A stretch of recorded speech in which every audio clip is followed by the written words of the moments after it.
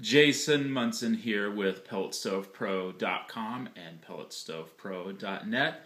And every year I get a lot of questions about igniters and how long they should last and different styles of igniters and what should make them last longer, what makes them not last so long, and what can you do about it. And it's something that I've thought about a lot, and I wrote an article here at PelletStovePro.com to discuss some of the particulars about igniters and about the different brands, what makes them last longer and what makes them last shorter, and kind of the area where I don't know, where there's not really any rhyme or reason of